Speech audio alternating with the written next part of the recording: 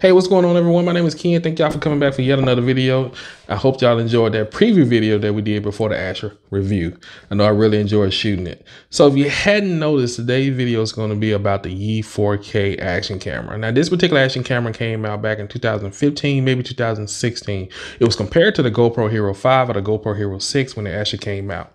Now, to me, it's always good to go back and look at old technology and compare it to today's technology, particularly these particular action cameras. Now, the Yi 4K is not going to have, the Yi 4K Plus, I should say, is not going to have the hyper smooth like the GoPro has today, but it still is a really good action camera. Now, for those of you who love to shoot in different resolution, this is the action camera for you. This particular action camera shoots in so many different resolutions that, you know, you probably can spend a whole day shooting with this particular action camera. Now, to me, this particular action camera is still a good value. However, it's definitely a little bit higher than those action cameras we've seen on this particular channel.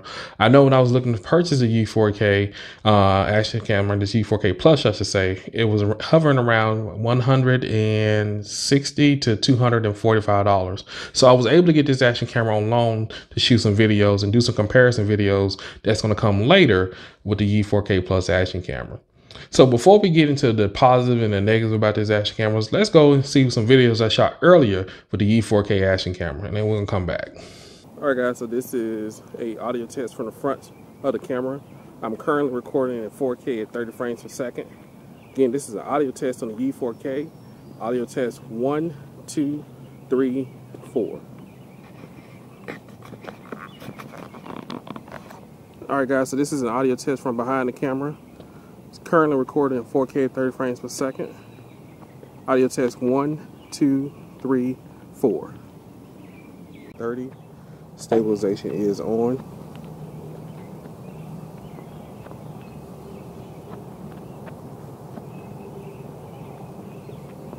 Do a little quick pan.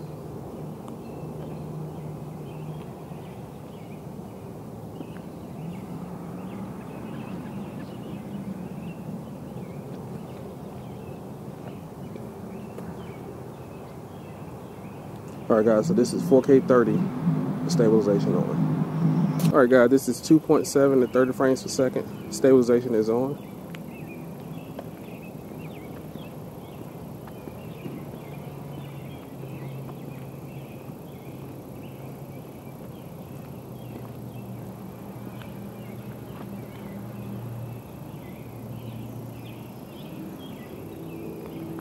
Quick pan around.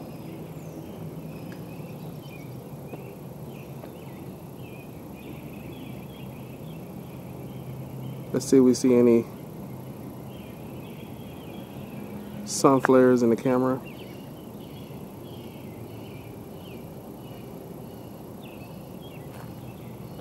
All right. So that's 2.7 at 30 frames per second. Stabilization on. All right, guys, so this is the 1440 frames per second. You notice when you look at this frame, there's the little black bars on the side, but I thought I'd show it to you anyways because this camera shoots so many different frames per frame rate. So this is 1440 with stabilization on, 30 frames per second.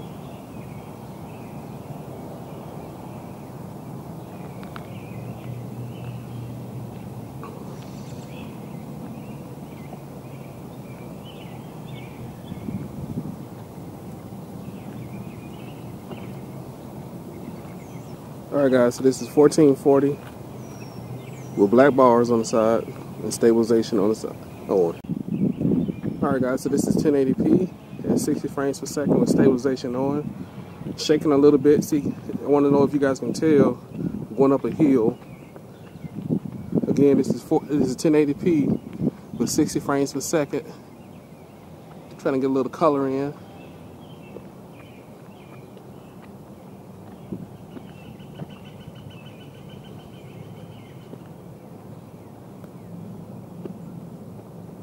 Check out the dynamic range, field of view.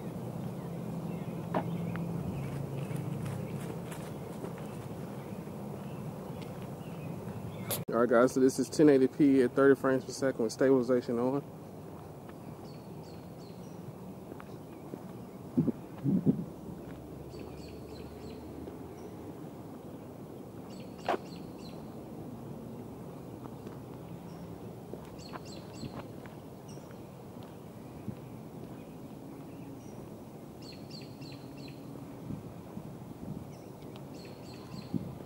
Alright. So I want you to focus out there, see all that dynamic range, see all of the things out there, see if you can make that out.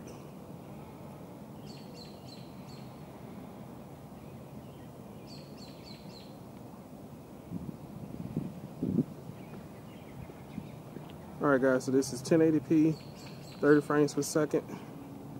Let me know what you guys think about this action camera in 2020. That's it.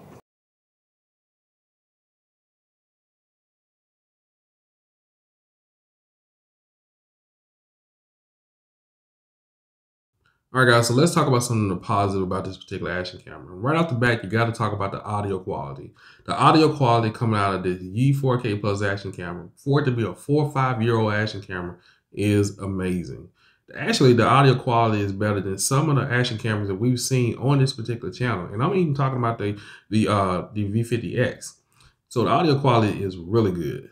Another positive about this particular action camera is the battery life. You can shoot 4K in this particular with this particular action camera for almost an hour in the 4K setting with this one battery. So that's really good. It's better. It's actually better than all of the action cameras that I've seen on particular playing with on this particular channel.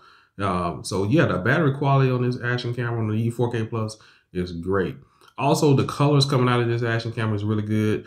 I do like that. I like the fact they have one button that controls everything. And the LCD screen, the touch screen is great as well. So it's actually better than some of the action cameras that we've seen on this particular channel. So let's talk about some of the negative about the particular action camera. One negative about it does not have the newer resolution, which is the H.265. So it's shooting everything coming in is H.264. So yeah, it doesn't have that new resolution, which is really good, or that new recording, which is really good. But it's H.264 is still great. Still, people still use it today. And I know H.265 is the newer resolution that people shoot in, but you know, hey, it's, you know, it is what it is. Another negative about this particular action camera is the fact that where the battery is located is also where your SD card goes. I'm gonna show that to you here. And I don't have my SD card in it, but if you pull the battery out of it, the SD card goes right there, particularly with your battery. And you can see you have your tripod screw mount right here. So if you need to take this off of a tripod, or let's just say you're trying to get your SD card, you done shooting with one SD card, you want to put another one in, you have to take the battery out or take the SD card out in order to get to it. And if you have on a tripod, you actually have to take the whole thing off in order to get to that particular department right there. So that's a negative about that. You know, some people may think, you know, I can deal with that, but to me, that is a negative about it. It does have that plastic feel to it, but it's a little heavy. So it's definitely more heavy than some of the other action cameras that we've seen on this particular channel. And the last thing is the price. Now, the price to me is the one thing that really will keep a lot of people away. It hadn't dropped that much since this action camera been released. So it dropped some, but it really hadn't dropped that much. The price still hovering around $165 to that $240, $250 range for it to be a 5-year-old action camera. Now, it's definitely not GoPro price, but it's definitely more than what, you know, some of these budget action cameras out here now. They can do a lot more things, or some of the same things that coming in $99 to $120. So the price need to come down a little bit more. I do think so. And again, it's not GoPro. And again, one other negative about the action camera, it does not have the stabilization that GoPro has, or even the Akaso V50X, because, you know, they have newer technology with the newer action camera. This is a 5-year-old action camera, so we're not going to have that type of technology in this particular action camera. But it is still good. It still does a lot of the things that you would want an action camera to do. And again, the colors are amazing coming out of this particular action camera. As you've seen in the time lapse, I liked it. This is the time lapse video was probably the best time lapse I've played with from an action camera. And I'm talking about I played with the GoPro, Akaso, and I'm playing right now. I'm working with the DJI Osmo, but this one right now is probably the best I've seen coming out of an action camera right now. Keep in mind, this is 5 years old, so it is what it is. I do think this is a really good action camera. I do think the price is going to keep a lot of people away if they decide to look for an action camera other than the cheaper ones like the Akaso V50X. If you want that middle range, this is a really good action camera to go for. If you want that middle range, you don't want to go for a cheaper version like the Akaso V50X, but you definitely want to spend the money like a GoPro or DJI Osmo. So this is that middle range between the two, and it's still really good. And keep in mind, this is 4 or 5 years old, and it's still pretty good. So, all right, guys, this is gonna do it for me. I really do appreciate y'all for joining me. Don't forget to hit that bell for notifications. Don't forget to like, subscribe, and do all that good stuff. And check out all the show notes and stuff I have listed down below for you. I really would appreciate that. All right, guys, peace. I will see you in the next video. Thanks for watching.